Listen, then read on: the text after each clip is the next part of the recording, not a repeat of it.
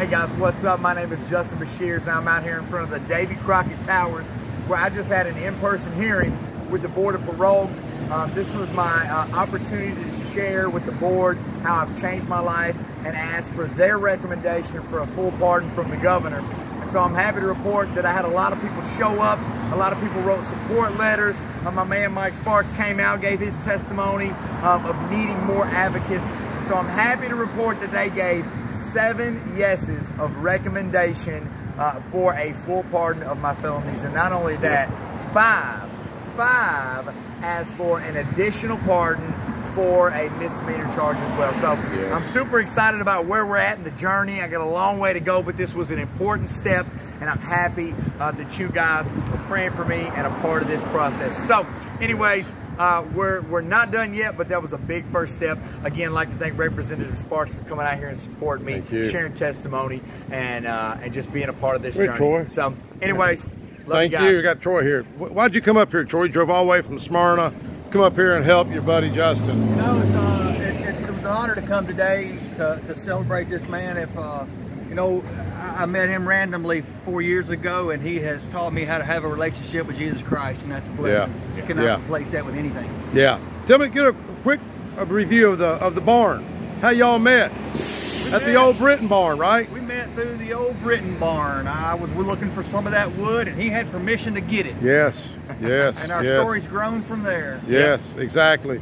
Well, your beautiful wife, what's her name? Her name's Jessica, and she is not going to be in a video. Oh, she don't be no video. Will you say a word or two? You know, that's fine. Yeah. Well, let me ask you. You've got 4 foster kids. Is that right? Absolutely. Why you do that? Well, my wife first felt a draw in her heart to help kids and also give them a second chance, but also sometimes parents need a second chance too. And they may have been down their luck or something happened, and so we wanted to provide an opportunity for kids and parents to have a second chance. Well, our state, I was saying at the hearing, our state has about 8,000 kids in just Department of Children's Services now that we're looking for foster homes. A lot of folks may not step up like you have.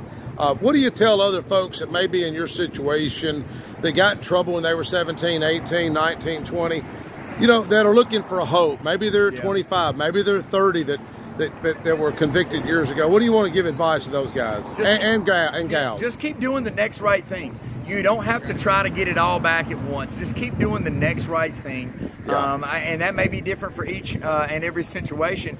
Just take it one step at a time, one day at a time. And like I said, just keep doing the next right thing, whether that's taking the right job, getting away from the wrong people that you're in, getting into a positive support community.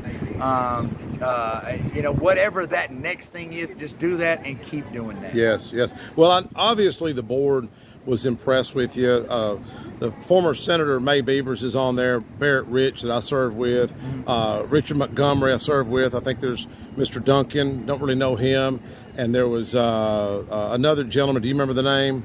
Falcon. Falcon, yeah. And I think there was a Miss Kustoff that just came on the board. But they've really seemed touched by your story. Not everyone has a support network that Justin Beshearse had here today. You probably had the biggest crowd that they've ever had up here. Really? And it mattered. Yeah, every seat was full, and they were impressed with the turnout. But I know I know it matters to you, but it's also going to make a difference in other people's lives. So thank you, brother. I appreciate you, man. Thank you.